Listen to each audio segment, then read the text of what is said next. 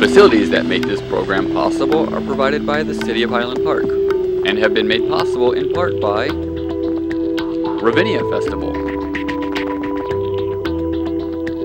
CJE Senior Life, GAN Music and Sound.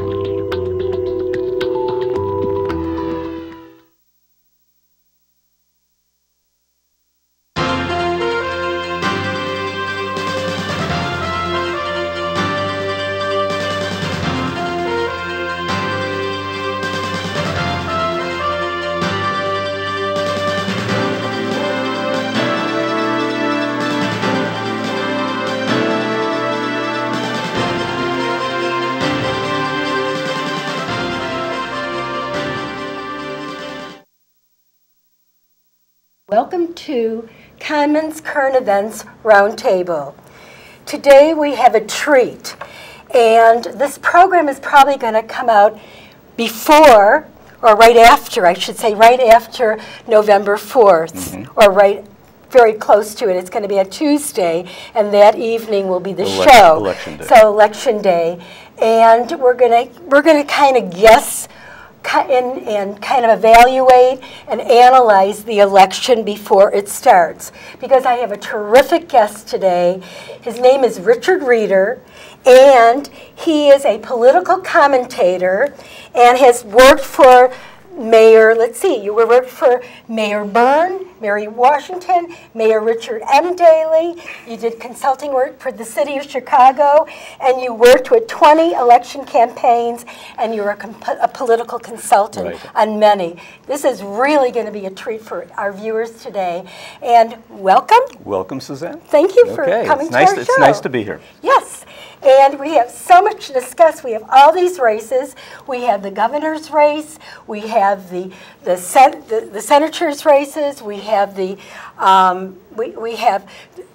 Chicago election coming up in February. Election coming up, and all the Baker's 12 so far, on the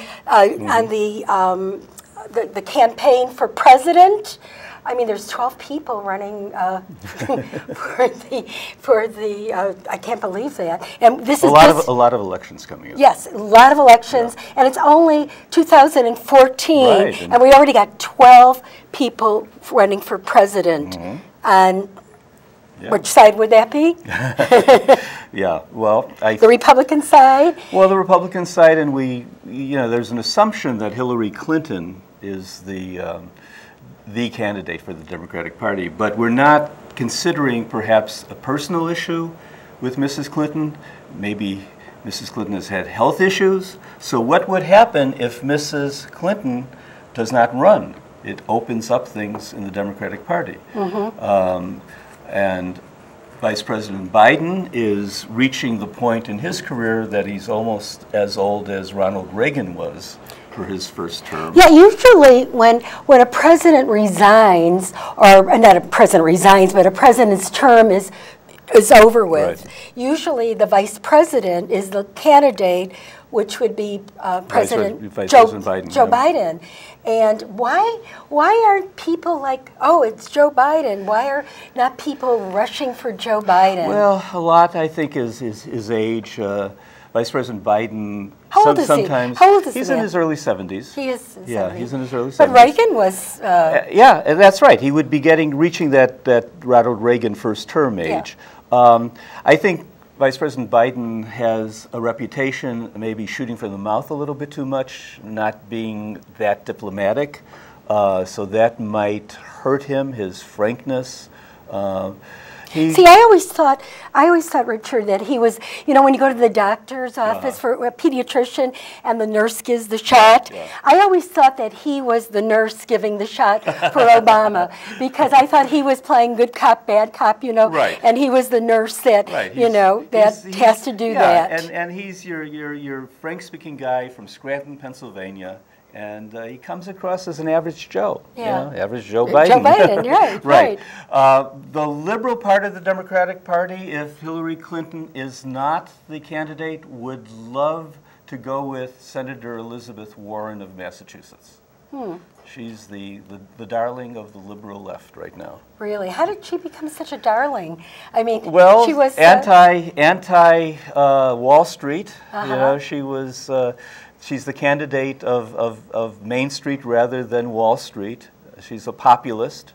And that's an attractive mantra for many people right now. The only problem that I could see with that is, I mean, that would be fine if ever we didn't have ISIS and we didn't have what's going on in Iraq and Iran and Israel and Palestine. I mean, if everything was just pleasant, it would be wonderful for having somebody. But I see that we need somebody that really, like a hawk that can really, you know, help settle some of these really traumatic issues, and she's too nice. I mean, she's like a sweet lady, yeah. And she, you know, But that would be, see, that would be, if you think along those lines, that would be a positive then for Vice President Biden, because when he was Senator Biden, he was very involved with foreign affairs and chair of the Foreign Affairs Committee. Well, isn't there been talk about Kerry also?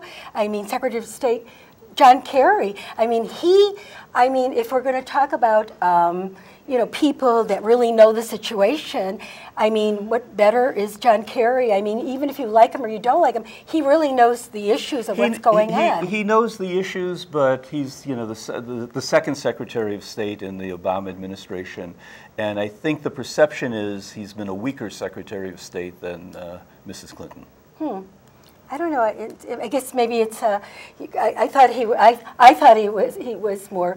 He was more verbal, because when she was Secretary of State, it was she never gave as many interviews. She was more quiet, I thought. I mean, she did things behind the scene. I'm sure she did a lot of stuff behind the scene. But he's like, I'm going to Israel. I'm going to Palestine. I'm going, you know, he really is more verbal. Yeah, but, you know, Hillary Clinton was the Secretary of State when Osama bin Laden was assassinated, and that was a feather in her cap in the Obama administration's foreign policy. Kerry, he's burdened now with the situation with ISIS right now. Well, then I'm saying if Mrs. Clinton doesn't run, as a candidate, rather than, you know, I mean, along with her too. I mean, I was probably thinking that if she didn't run, that I would see John Kerry over Elizabeth Warren. Yeah, but don't forget, Senator Kerry did lose that campaign in 2004. And I don't believe he has an interest in running for president again. Okay, because, well, yeah, but you never know. You never know. They always say in politics, you never know. You never knew.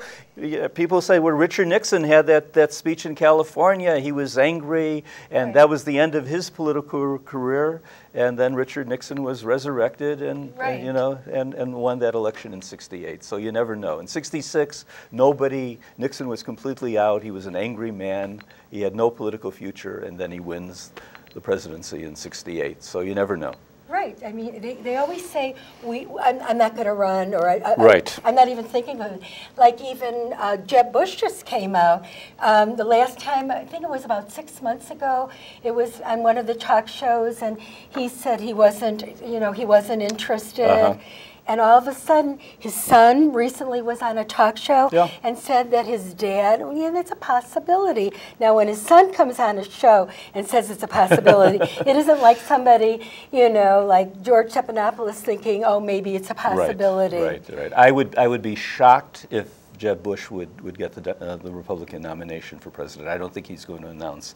I don't think that there will be 3 President Bushes in this country. I think we should make a bet on this one, because I think it's going to be Clinton Bush.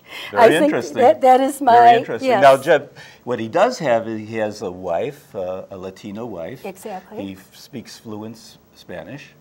I just think, this is just my personal opinion, and I'm a political commentator, I think the Bush brand has been tarnished by Bush 2. And I think that's going to affect Jeb Bush. Okay, let's put it this way then. What about Clinton won, could that be tarnished by Clinton won? Believe me, there are plenty of people who feel that I've had enough. They say collectively we've had enough of the Clintons. There are some people that feel that way, but again, I think the Democratic base, the activist base, is just very psyched up right now to have Mrs. Clinton as the candidate. Yeah, there will be some people who say, I've had enough. I don't want to see Bill Clinton as the first gentleman. I think that's what you'll call him, the first gentleman, not the first lady. I think there are a lot of Clinton haters out there, but I think Hillary Clinton, the perception of Hillary Clinton is that she's a very strong individual, a strong woman, and many people in this country feel the time has arrived to have a woman as president. Yeah, she may be very good because she, being Secretary of State, and she, had to go through she saw a lot what's going on all over the world. Absolutely. And as, I don't know, see, when she was the president's wife, or the Madam, what do they call the First Lady? First Lady. Madam First Lady, when they went abroad, it was always they got dressed up and they went to dances and dinners and all the social thing. Yeah. But when she was Secretary of State, she saw a lot of and what happened in all Boca Raton, not Boca Raton, Benghazi. Benghazi. Yeah, and Benghazi, that might hurt her in the campaign. She, it was a tragic situation there. Yeah, the Benghazi, and especially it really because the man that was killed was a personal friend of hers too, right. And so it was a very traumatic experience for her. But she's she's a strong lady. She's a strong lady, and I see her much stronger than Elizabeth Warren, not Elizabeth Dole. Elizabeth Warren, Elizabeth Warren doesn't have the. I don't think the experience in that type of situation. But I really think it's a slam dunk if Mrs. Clinton would like to be president and she accepts I'm going to get the green light from the Democratic Party, she'll just win, I think, easily in whatever primary situations there are. She'll be the candidate. The bigger question, who the Republican Party nationally is in a lot of ways damaged. Who will they run? There's the Rand Paul wing of the party. I have a whole group of them there's right Rand here. Paul and Ted Cruz, the Tea Party supporters. There's no way that a Tea Party candidate can win the Republican nomination. Mitt Romney's name comes up now and then. I don't think Mitt Romney will run. He's another one that they said, I won't run, but you never know about Yeah, well, Mitt Romney and Jeb Bush, they could raise money for the Republican Party, but I don't think they're going to run. Maybe somebody like Paul Ryan, one of the younger candidates. He might run, but it's a real problem. The Republicans, we'll be talking a little bit about the Senate elections that are coming up this year. Now, they may be in a situation that they're going to be taking the Senate as well as the House, but they still have they're having difficulties finding themselves nationally with a national leader. Interesting. Yeah, because Chris Christie was the boy that they... Yeah, before Bridgegate. Before Bridgegate. Right. And there's Rick Santorum, who always keeps... He seems like he's always the runner. Too extreme. So I think in social issues, he's too extreme. There's Scott Walker. I have Marco Rubio, who is another one. Marco Rubio has a fascinating personal scenario, much like President Obama had. His parents were Cuban immigrants. They worked in hotels. They were working class people. He is pretty far to the right of the Republican Party, Marco Rubio, and besides his term in the Senate in Florida, he doesn't have a lot of experience. He had some experience in the Florida legislature. I would be surprised if Marco Rubio, he has a nice personal narrative, but it would surprise me if he got the nod.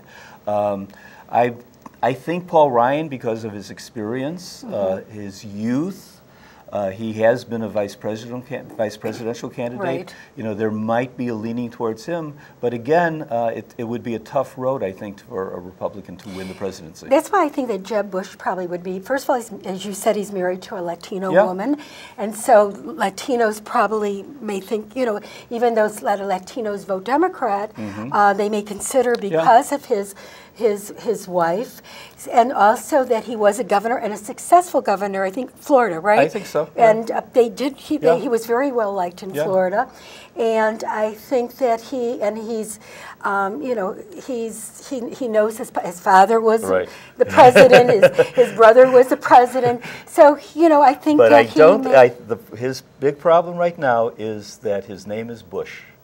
And I really believe the Bush name is tarnished. Really? With Bush II's experience.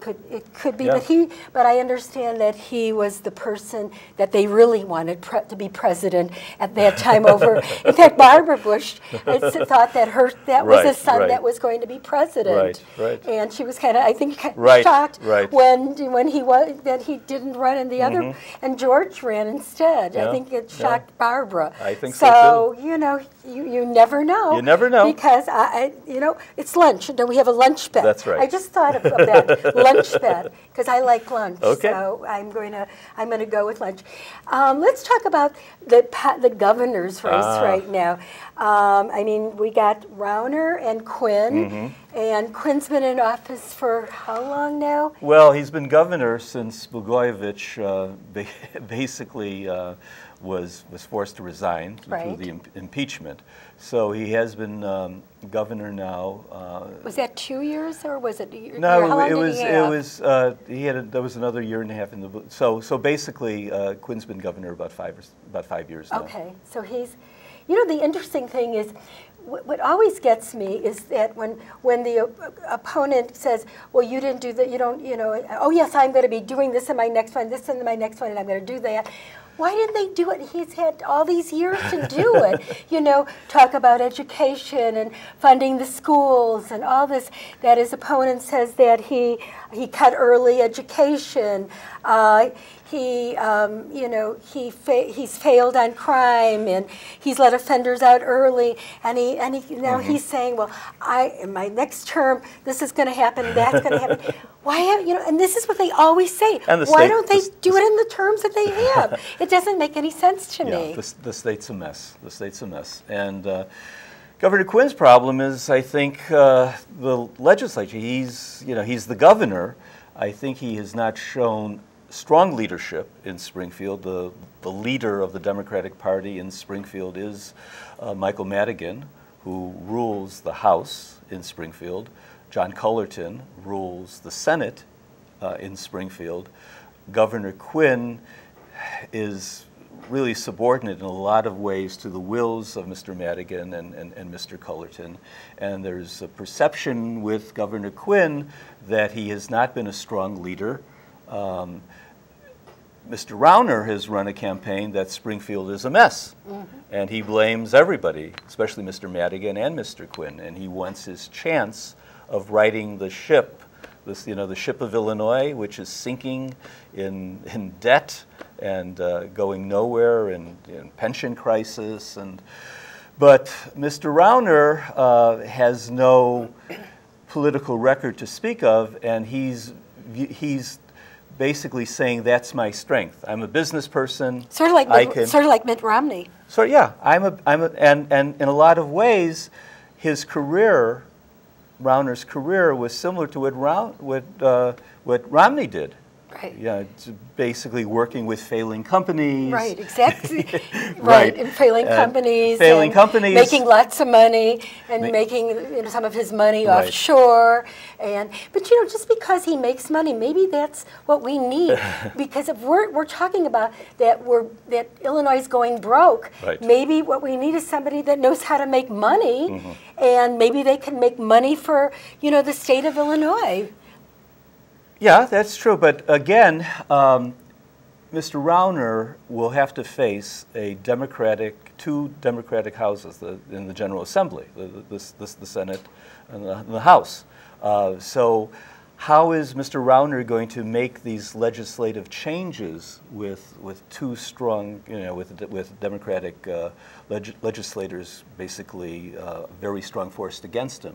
But doesn't sometimes a Republican governor works better with a Democratic mayor? Not in Illinois. Now, the reason why Mr.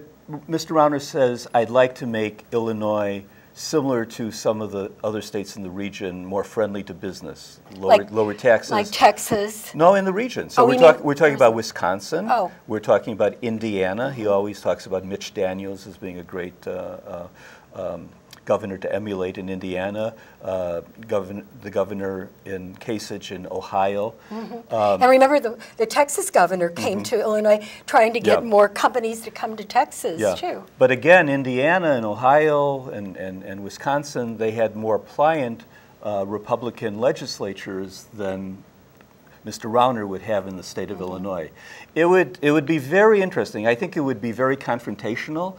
And I know there's ways you can, through administrative dictates, you can do certain things, loading commissions, setting a tone for a corporate, more business-friendly climate in the state of Illinois. But if you don't have a legislature that is enacting your agenda, it's going to be a problem. So it would be very interesting to see if Mr. Rauner can get anything done if he is governor. It's interesting. I think you mentioned to me earlier, and you could tell the viewers a little bit about the lieutenant governor, because the big thing is Rauner is charter schools, and he's a real biggie on charter schools, and that's public charter schools.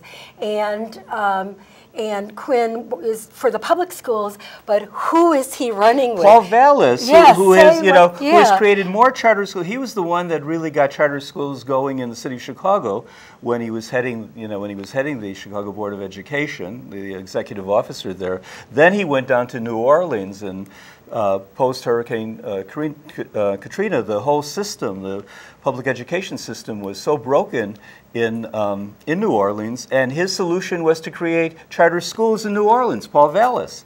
Then he went to Philadelphia, and he started promoting charters in Philadelphia. Then he moved to Bridgeport, Connecticut, promoting as the superintendent of education.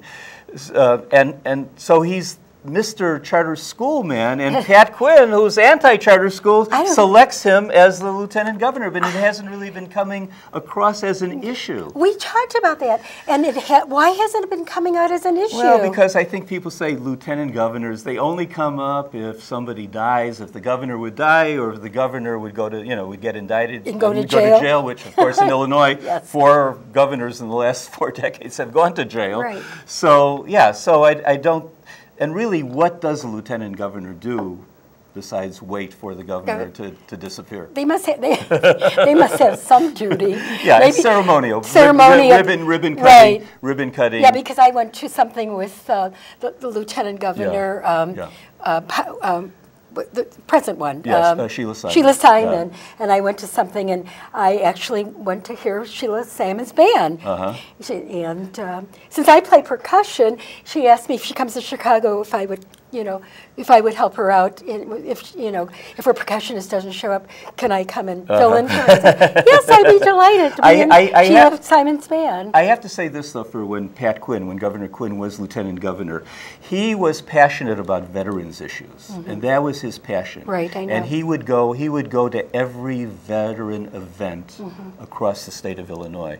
So he kind of basically sliced out, I'm going to be the spokesperson in Illinois, the advocate for veterans. So you have to give him credit for that. Absolutely. Yeah. And our time is going. We'd like to catch up with what do you think about the race between Dole and Schneider?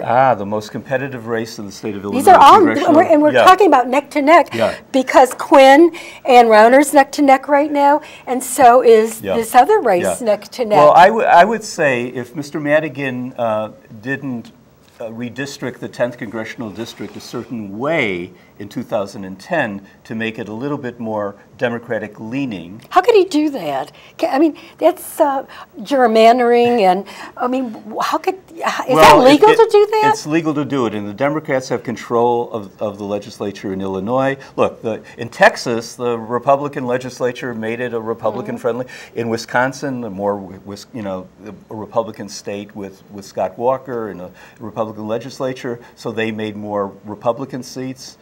Madigan made more Democratic seats. And also, so it's going to be very difficult. There are more Democratic voters in the 10th Congressional District. The level of enthusiasm right now, I think the Republicans they see the blood. They see there's an opportunity now to regain that seat.